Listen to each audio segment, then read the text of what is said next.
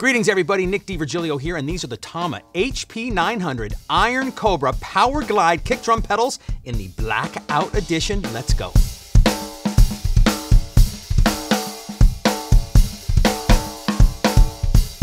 There's cymbal stands, snare stands, hi-hat stands. It's all top-notch stuff. Now the Iron Cobra is a pedal that's been around for a while. They sort of reimagined it. They keep making it better as years go by, right? A lot of great players play these pedals. The first thing about this pedal is it's black. None more black. That's my Spinal Tap reference for the day.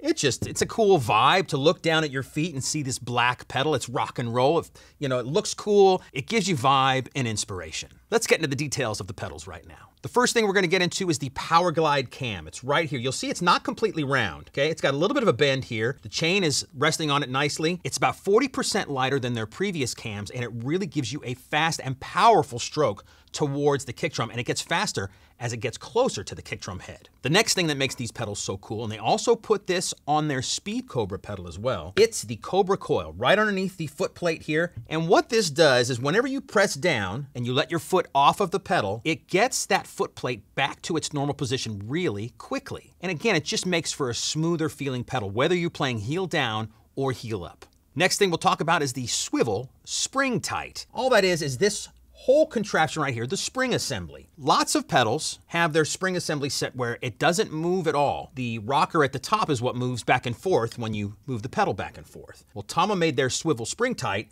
which swivels at the bottom. It's not a lot. It doesn't kind of make a huge movement back and forth. It's just slight. Even that slight motion gives the pedal more smooth action and smooth feel. See it going back and forth down here at the bottom? It's not much, but it makes a huge difference. You can adjust the spring tension rather easily.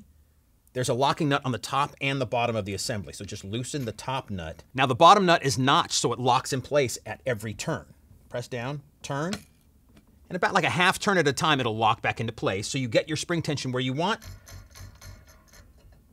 Lock the top nut and you are good to go.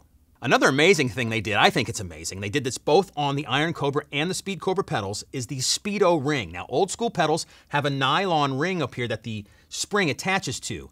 They made this Speedo Ring. What a great invention this is. On, off. Makes it so you can put your pedal away at the end of the night super easily. It's back on. And it doesn't, once it's attached, it does not move. It is smooth as silk. The Speedo Ring, the spring assembly, and the Cobra Coil underneath the foot plate, all three of those together make for an amazing pedal. The next thing we'll get into is the Power Strike Cobra Beater. They gave really cool names to all the parts on these pedals. It's a smaller diameter beater, but it's thicker in the beater head. It just gives you a nice, precise sound, and it does feel good. You know, all of the parts go together to make a really nice feeling pedal. Let's go back to the drum set now so you can hear what the beater sounds like on the head just by itself. No snare wire buzz, no nothing. Here we go.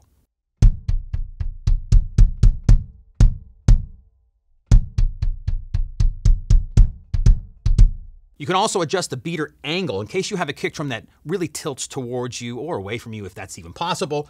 Again, you can adjust the beater. So you just take your key, loosen the top, and you'll see it adjusts about that far and goes right back to straight on. Tighten her up. You're ready to rock. The next thing we'll talk about that just adds to the smoothness of this pedal is the back of the pedal, the hinge guard block. They made this two pieces rather than one, and also inside here is the oils bearing hinge. Another thing that this does is that in some pedals, especially old school pedals, the foot plate would move back and forth a little bit when it connected to the heel plate back here in the back. Well, this doesn't move at all.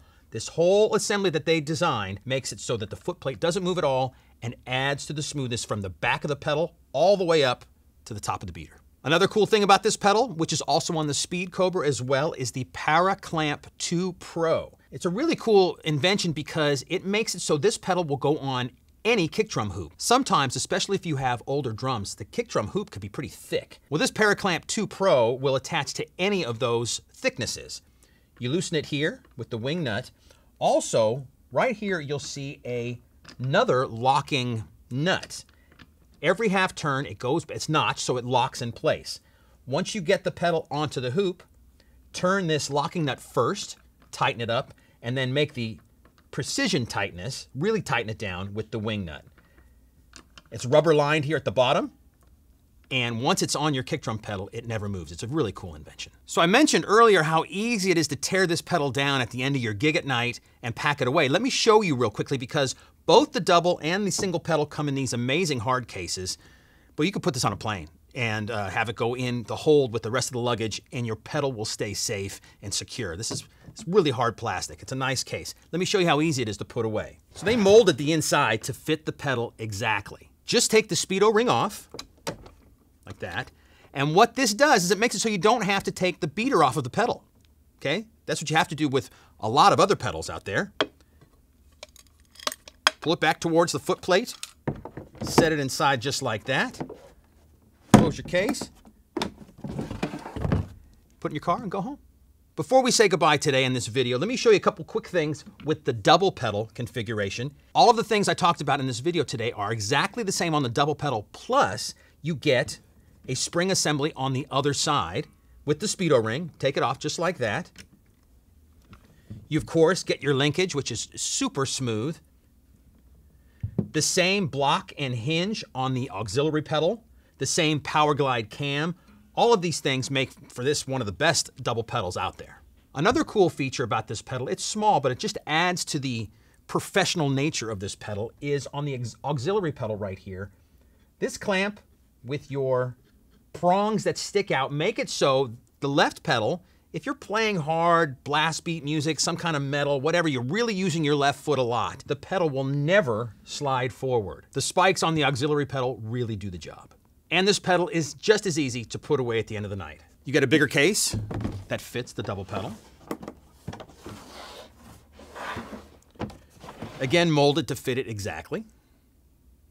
You even get instructions if you need them. To put it away at the end of the night, just grab your key. First thing you do is take off your linkage.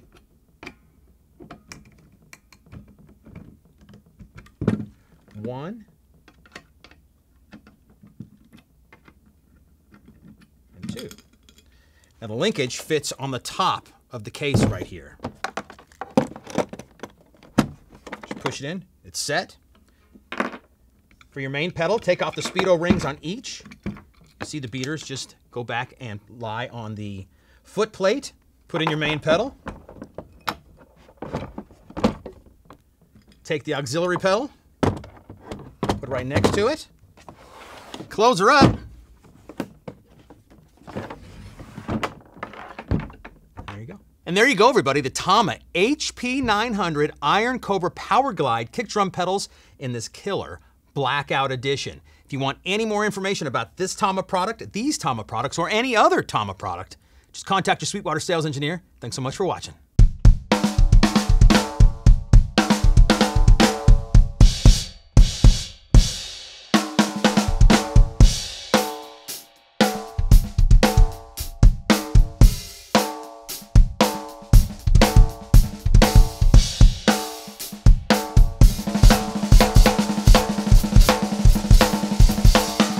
Thanks for hanging out with me today, everybody. Make sure you like, you comment, and you subscribe. Click right here for more videos just like this one, or go to sweetwater.com for all your music instrument and pro audio needs.